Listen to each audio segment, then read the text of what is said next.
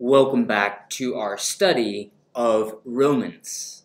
If you've been alive for any length of time, you've experienced death, no doubt. Whether it's an animal as a pet or a family member or loved one, seeing life leave someone's body is a miserable feeling. Seeing someone suffer with illness is a desperate feeling. But Paul has presented news of a Messiah, now here in Jesus. He is a king with authority over illness, death, and sin, which is really good news for all humanity because no one has lived up to God's standard of right living, and the penalty for violating God's standard is death. Everyone sins, everyone dies. For the Jew and for all the world. But is that it? Is that the end of the story? What a sad ending life would be if we lived, we died, and that was it. Well, here comes Paul to tell us the true meaning of Messiah is Savior. This is Romans chapter 3. We have to take a moment to think about God as holy, set apart, supernatural, otherworldly, extraterrestrial. Now, sin and death have no place with a holy God. Imagine for a moment an illustration of God's holiness being like the sun. The sun gives life. The life energy the sun gives is light. We eat sunshine. How, you ask? Well, all life on Earth is generated and sustained by the sun. Plants use photosynthesis from the sun's light, and all living creatures are dependent on eating plants or eating plant products or eating other animals who eat plants. So the sun's light is sustaining all life. Even the heat that keeps us warm is some form of energy that's come from the sun, like firewood or fossil fuel. But the sun is intense. The closer you are, the more intense. And if you get too close to the sustaining light of the sun, you'll burn up. Like Moses, when he encounters God in the burning bush, don't come any closer. And take off your shoes. Show some respect. This is holy ground you're standing on, Moses. You can't see me or you will die, God told Moses.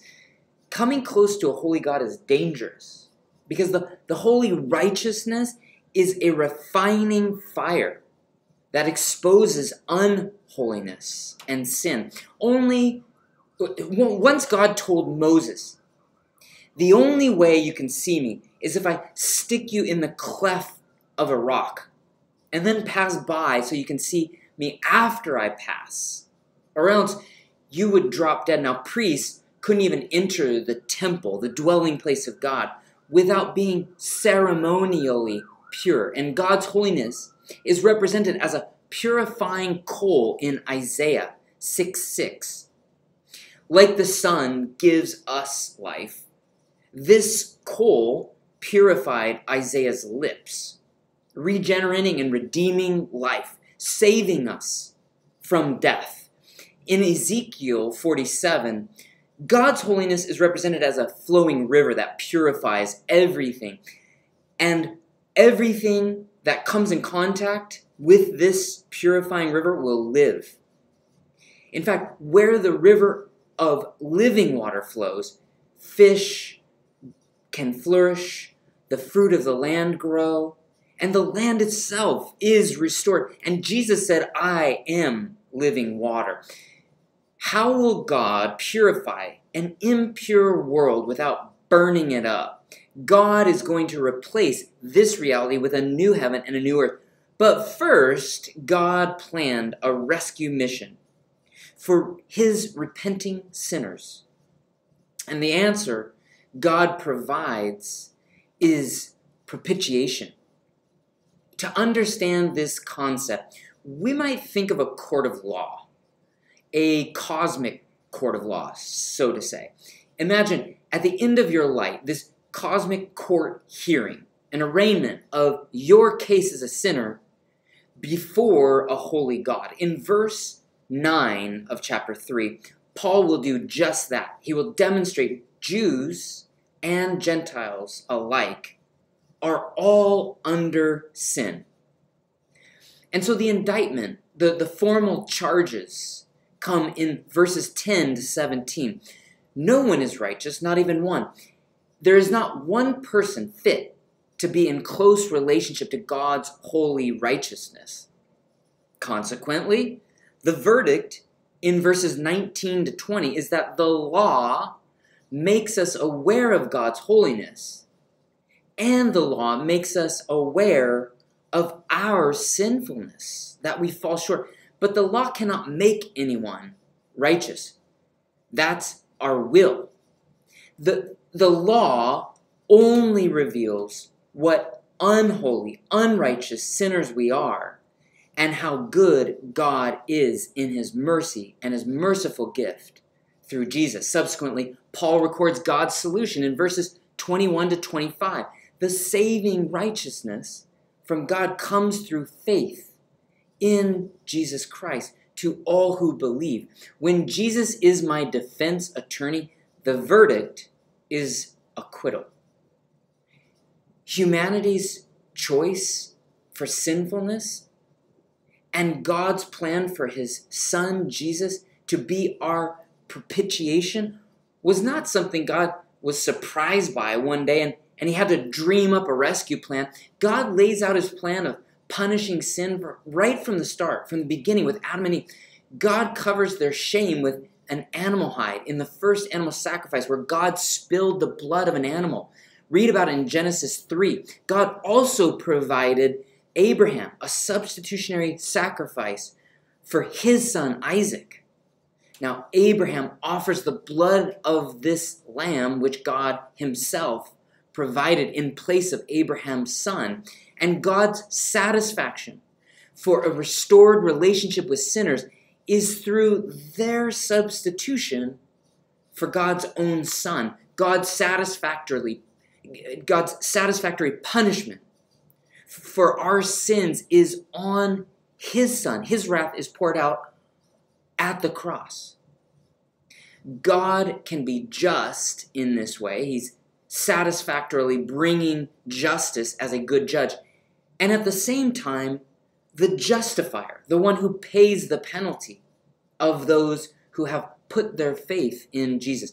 Jesus is the propitiation, atoning sacrifice. He is just and he justifies.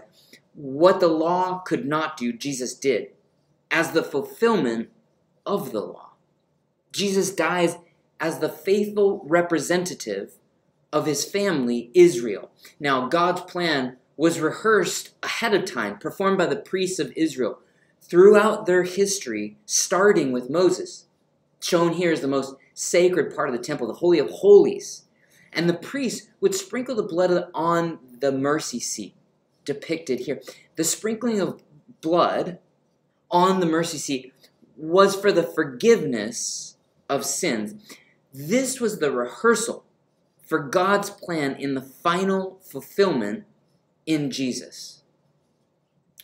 What the Old Testament predicted, Jesus is coming. The New Testament fulfilled, Jesus is here.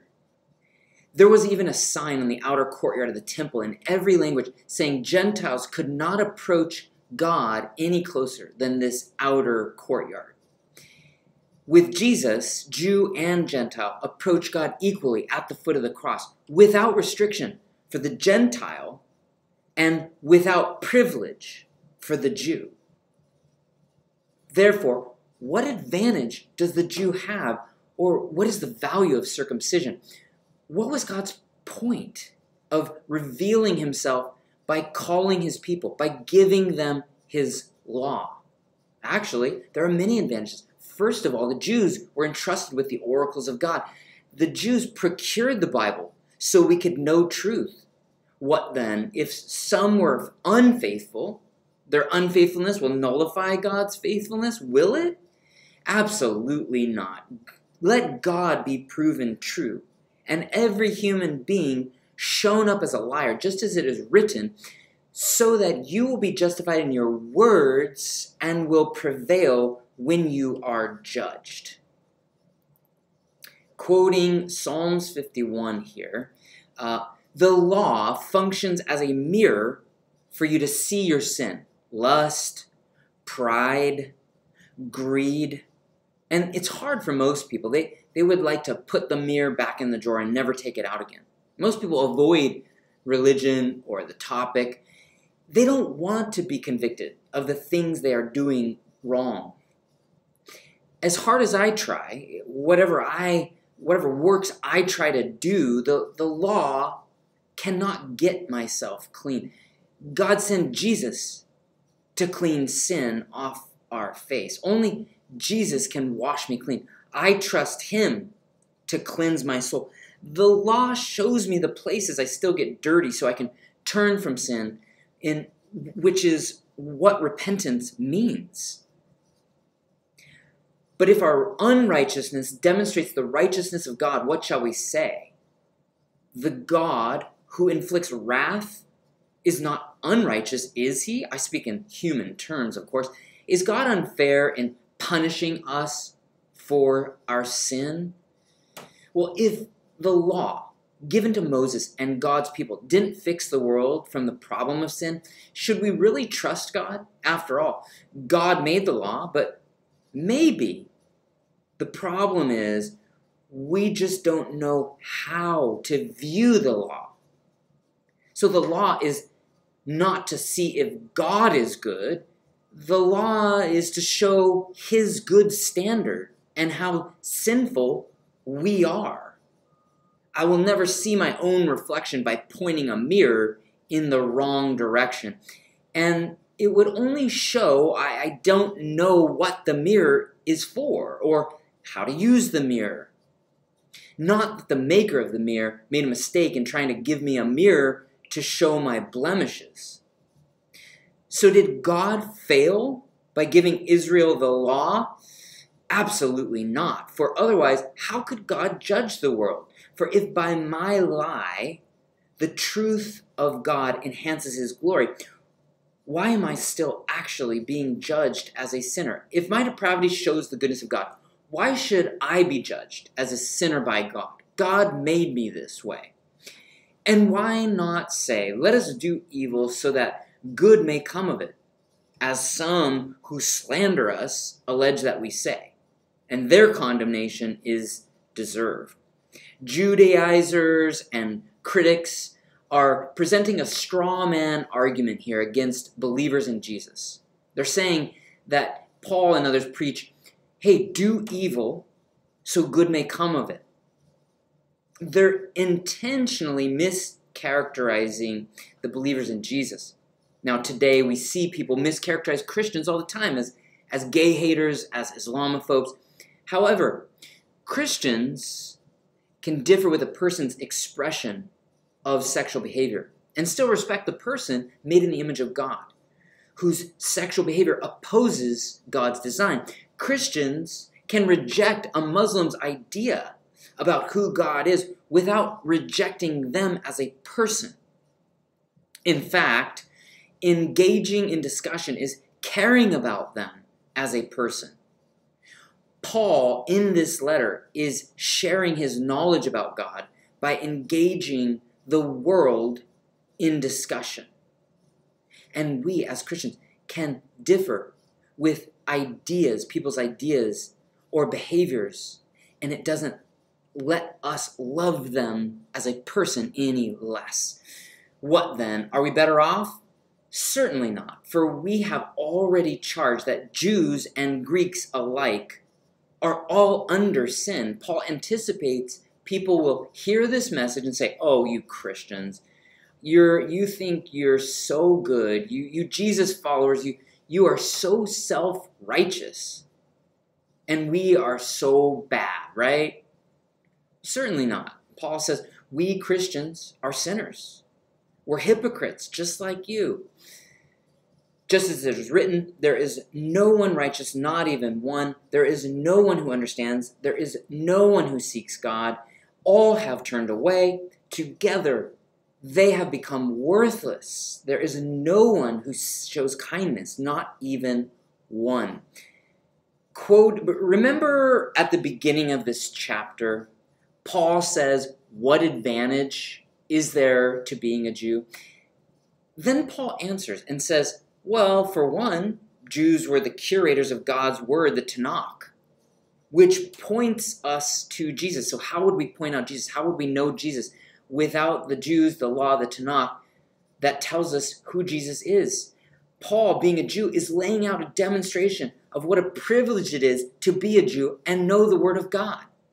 Quoting Psalm 14 here, we are going to tour the law, the prophets, and the writings. Paul is going to quote what he has as our Old Testament over and over. Their throats are open graves. They deceive with their tongues. The poison of asps is under their lips.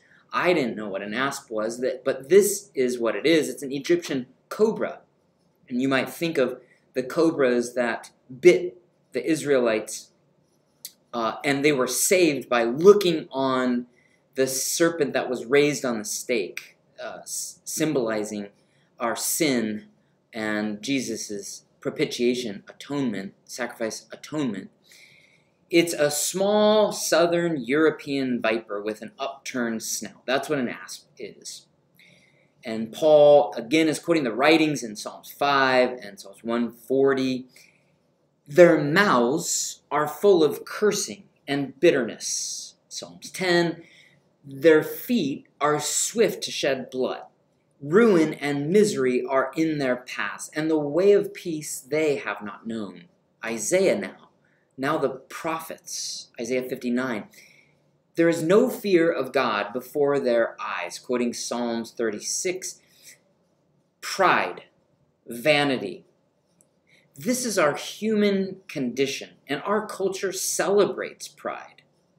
And self-reliance is seen as a good thing. Dependence on God is seen as weakness by those who are perishing. But look at God's truth here in the writings. An evil man is rebellious to the core. He does not fear God, for he is too proud to recognize and give up his sin. Have you ever known anyone that was reluctant to admit they were wrong? Now we know that whatever the law says, it says to those who are under the law, so that every mouth may be silenced and the whole world may be held accountable to God. Oh, I'm not religious. I went to church once. I checked out Christianity. It's not my thing. Well, this doesn't give us that option. It says the whole world will be held accountable to God in that cosmic court hearing.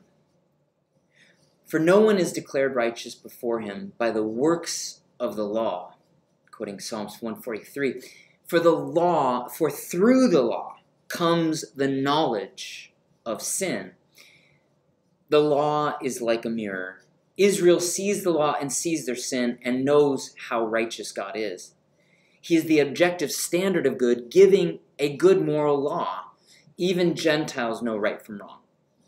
And by following what is right, they acknowledge the law is good. So they know their sin by their conviction and their conscience. And so apart from Israel's failure at following the law, the moral goodness of God has been shown to all the world. But now, apart from the law, the righteousness of God has been disclosed. Although the righteousness of God is attested by the law and the prophets. So the good and just nature of God is attested to by the law, namely the righteousness of God through the faithfulness of Jesus Christ for all who believe. For there is no distinction. Remember, the law is the Torah, the first 5 books of the Bible. And the law is also the story of Israel. bringing forth Messiah, Jesus. Now, Paul, that is Paul's Bible, our Old Testament, the law, the prophets, and the writings. And Jesus, when Jesus comes, he refers to the whole Tanakh as the law and the prophets. And this is the whole Bible before the New Testament. All the things that Paul is referring to and letting Scripture interpret the truth of his witness. For all have sinned and fall short of the glory of God.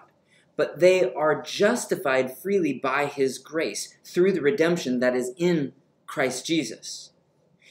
God publicly displayed him as a sacrifice of atonement through the shedding of his blood at the mercy seat, accessible to us through faith. This was to demonstrate his righteousness, because God, in his forbearance, had passed over the sins previously committed. So the blood here, we've talked about in the opening, is the typology, the mercy seat, and the priestly sacrifices, well, they foreknew the plan of God, and Israel was fulfilled by the ultimate high priest in Jesus in sprinkling the blood on the mercy seat. So this statement here, God passed over the sins previously committed. Well, instantly, God passed over would bring the image to mind for the Jews reading this letter of applying the blood. The Israelites having faith in God's plan given to Moses, which he told the Jews, sprinkle the blood. This will keep you, this will save you, this will save your family in their dwelling as the angel of wrath passes over. That is the feast of Passover. And so this was also to demonstrate his righteousness in the present time, so that he would be just and the justifier of the one who lives because of faith in Jesus. How do you justify your existence? Is it through affection? You need your boyfriend's affection so you'll sleep with him? Or is it knowing something more than others? Is it producing? If I just do this thing today, then I will feel good about myself. Is it earning money or winning? Impressing others with your degrees or your position? Popularity? Is it helping? Altruistic things even? Raising children? If my kids are successful, well, then I will feel justified. How does God justify sinners? This sprinter, Harold Abrams, tried to justify himself in the 100-meter dash. He said, I had 10 seconds to justify my existence, to make the world look at me and say, I matter. But God justifies sinners by Jesus. And when we see God's identity of us in Jesus, it's just as if I'd never sinned. Where, then, is boasting? It is excluded. By what principle? Of works? No, but by the principle of faith. Something we do, like religious acts, are not going to justify sin. Faith in trusting the just justifier and what he has done will overcome sin. For we consider that a person is declared righteous by faith apart from the works of the law. Or is God the God of the Jews only? Is he not the God of the Gentiles too? Yes, of the Gentiles too. Since God is one, he will justify the circumcised, the Jew, by faith, and the uncircumcised, the Gentile, through faith. Do we then nullify the law through faith? Absolutely not. Instead, we uphold the law. Is the Old Testament irrelevant because of faith in Jesus? Absolutely not. Jesus can only be understood by knowing the Old Testament, which was preserved, curated, and passed down and quoted multiple times by Paul here, by the Jews. So God can be known by his word, the law, the Tanakh. God is the source and standard of fairness. Israel was given the law, and when Israel looks on the law, they see God and his justice. But even though the Jews were given the law, they didn't follow it. We all reject God's truth and ignore justice. We rebel against God's law, all of us. We aren't fair. We don't even try to correct unfairness when we see it. Does this mean God is unfair? Absolutely not. In fact, when Gentiles who don't have the law are convicted and obey the law because of their conscience, even the Gentiles know God by knowing his moral law, by following his moral law. They show they trust God is fair and just. So faith is trust in depending on God's word as truth and the fairness of God's character for the Jew or the Gentile. We know God is just. And the word of God has come to the world in Jesus, the justifier.